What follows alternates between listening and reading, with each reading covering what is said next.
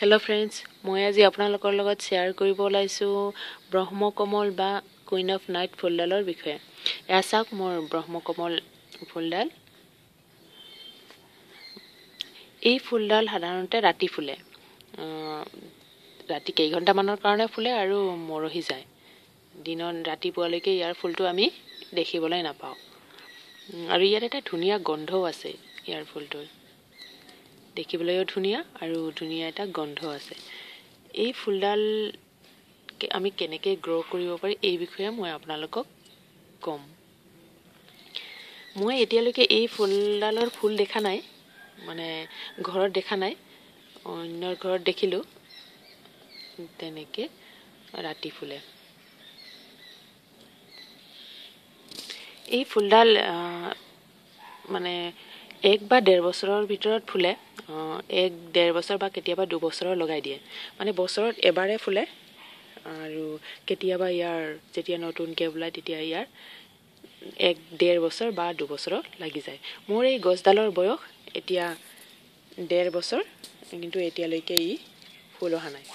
এইবাৰ চাগে ইয়াৰ ফুল আহিব, কাৰণ এই পাতখন যেতিয়া ওলাই আহিছে, এনেকুৱা পাতত সাধাৰণতে ফুল ওলায়।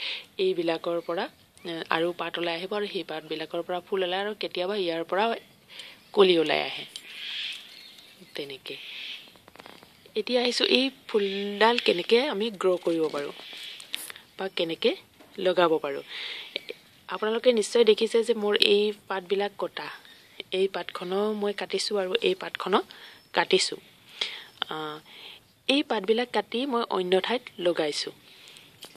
এয়া চাওক, এইখন পাত কাটি মই ইয়াতে লগাইছোঁ আৰু ধুনীয়া গ্ৰ' হৈ গৈছে।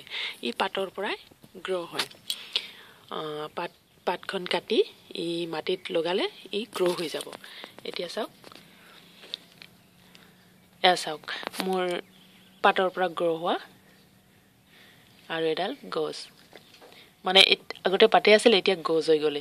এইখন এখন পাত ওলাইছে, সৰুকৈ পাত এখন প্ৰথমতে ওলালে, তাৰপিছত এয়া আৰু পাত ওলাইছে। 3খন ওলাইছে এতিয়ালৈকে, আৰু ওলাব চাগে। তেনেকৈ পাত ওলাই আহিলে আৰু এইখন মই বেলেগত ৰুই দিলোঁ, সেইখনৰো গ্ৰ' হৈ গ'ল। আৰু আপোনালোকে এইখন যে পাত ওলাইছে, এইখন পাতৰ ইয়াতে কাটিও লগাব পাৰে। ই মাটিত পুতি থ'লে হ'ল, ই মানে পাত ওলাই আহিব। আৰু এই পাতখন দীঘলে দীঘলেও আপুনি লগাব পাৰে, বা ইয়াত যদি কাটি কাটিও লগায় তথাপিতো ই গ্ৰ' হৈ যাব, ধুনীয়াকৈ গ্ৰ' হ'ব।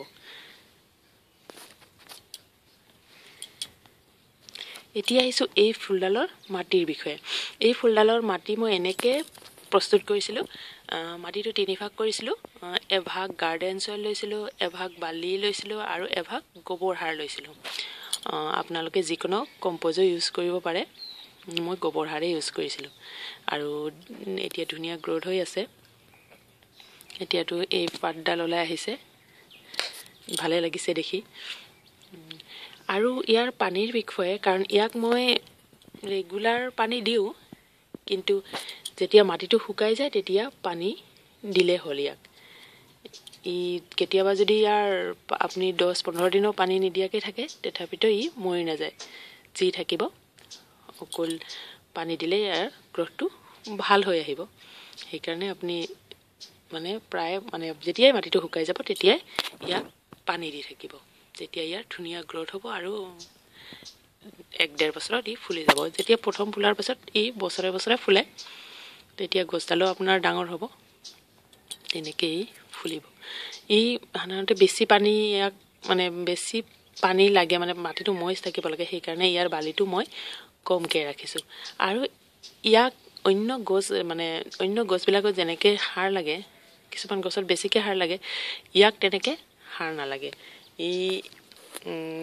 অন্য গছবিলাকত যেতিয়া আমি সাৰ দিওঁ তেতিয়া ইয়াকো অলপ সাৰ দিলে হয়। ইয়াক মই শুকান চাহপাতৰ যিটো গুড়ি, সেইটো মাজে মাজে দিওঁ। আৰু তেনেকৈ ইয়াৰ গ্ৰ'থটো ভালে থাকিলে। তেনেকৈ আপোনালোকেও এনেকুৱা ব্ৰহ্মকমলৰ গছ লগাব পাৰে।